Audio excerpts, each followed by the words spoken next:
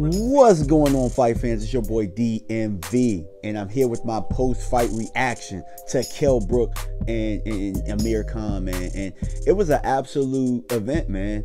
I'll tell you this much, man. The people over in the UK, they know how to do it up, man. When it comes to events and it comes to these boxing matches and these grudge matches or whatever you call it, they do it up, man. The entrances were on point. The crowd was on point. For the most part, the officiating was on point, man. Everybody, for the most part, brought it, man. It was a lot of knockouts, a lot of action.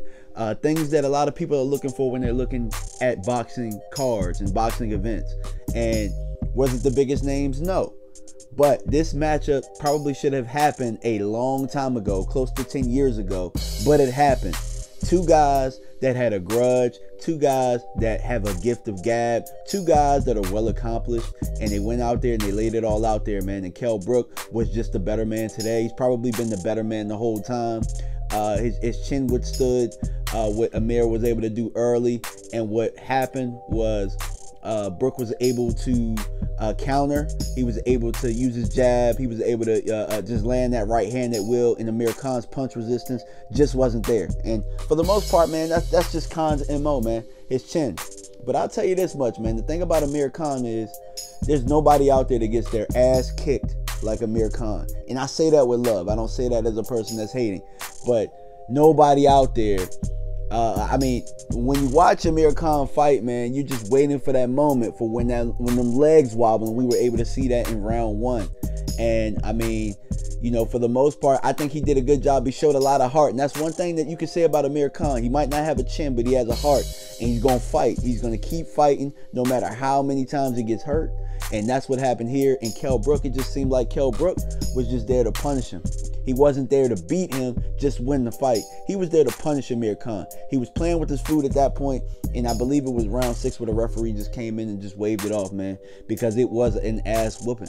That's just what it was. But at the end of the day, two men went in there. There was a grudge.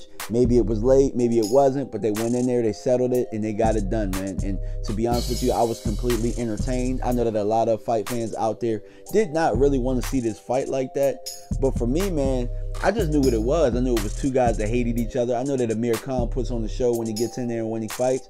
I know that Kell Brook really wants to go in there and hit people, man. He wants to get in there and hit people and hurt people. And I just knew that it was going to pop off. But, you know, the result was that Kell Brook got the W, TKO. They have it settled. There wasn't any post-fight interviews from what I've seen from ESPN Plus, which I'm disappointed with, because with the build-up over the years, I really needed to hear what happened after. And maybe I'll pay attention to some post-fight interviews when they get to the panel and stuff like that. But I wanted to hear those guys in the ring. I wanted to hear if those guys were going to make amends right then and there. And it looks like they did, but, you know, we'll find out when we have the post-fight interviews and stuff like that. But I just wanted to give you my post-fight reaction. I think Amir Khan should hang it up.